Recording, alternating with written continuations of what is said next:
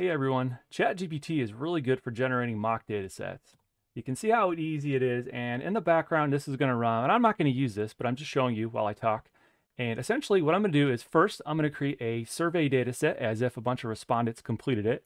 Secondly, we're going to create a transcript of a qualitative interview between the researcher and a patient, and I'll even show you a hack I use if ChatGPT decides to stop in the middle of giving you data. So let's get started. All right, let's get some survey data. We're going to use the PHQ-9 here as our example, and this is a depression severity survey measure. Might have used it before. And here's my statement. I'm telling ChatGPT I want 28 responses to the PHQ-9. These are what my responses will be. These are the labels for context. I want a unique respondent identifier, super important, and you'll see why. I want to sum the total of the 9 questions. I want to be able to put this into a table so I can import it into Excel easily. You don't have to do any text wrangling, anything like that.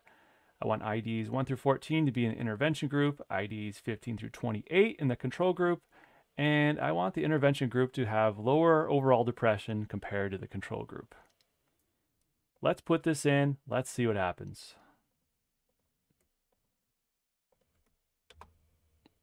I'm going to speed this up because it's going to take a second.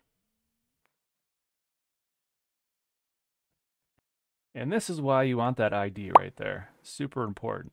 So now all you have to do is say, give me the responses for IDs 15 through 28.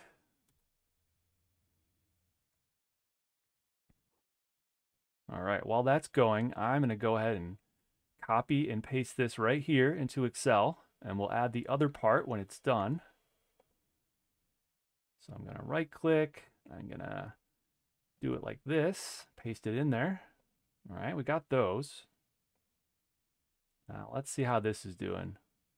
Looks like it's just about done. There we go, perfect.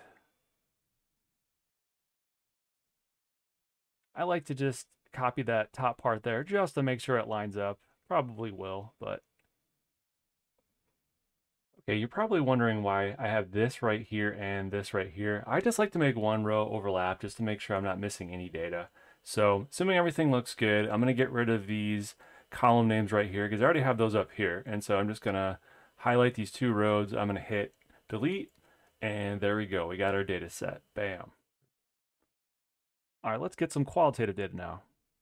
So I'm telling it that I want a mock interview transcript between 1 researcher and 1 patient respondent. This is the topic, so seeing a chatbot instead of their doctor when there's a long wait. I want each line of the transcript to have a number so I can refer to it easily. And I want the total interview to be 40 lines of text. Now again, if it cuts off, you can use those numbers on each line to have it finish it. So let's try it. I'm going to speed this up so you don't have to wait.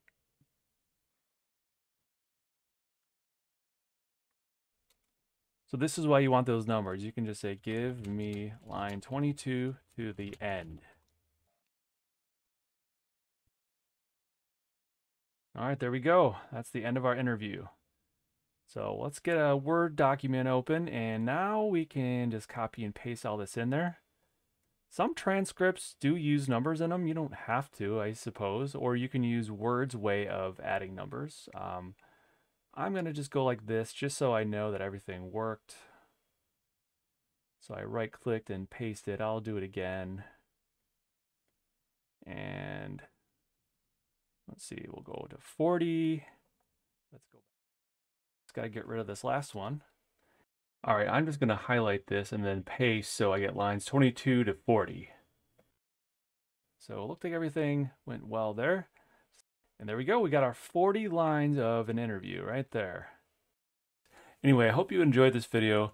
Please watch some of the other ones. Look out for a new one next week, and take care, everyone.